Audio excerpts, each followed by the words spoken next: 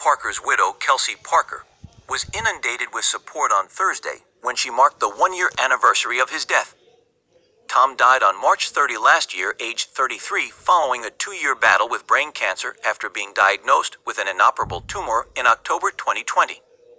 The wanted star and 32-year-old Kelsey shared 2 young children, 3-year-old Aurelia and 2-year-old Bodhi. And on Thursday, doting mom Kelsey took them to visit the Parkers' family bench. She also posted a gorgeous photo of herself and Tom with the caption, "1 year without you. Forever my soulmate." Hundreds of supportive messages piled up in the comment section below Kelsey's post, with the likes of Ashley Cain, Kieran, Hayler, and Chloe Lewis all sending their love.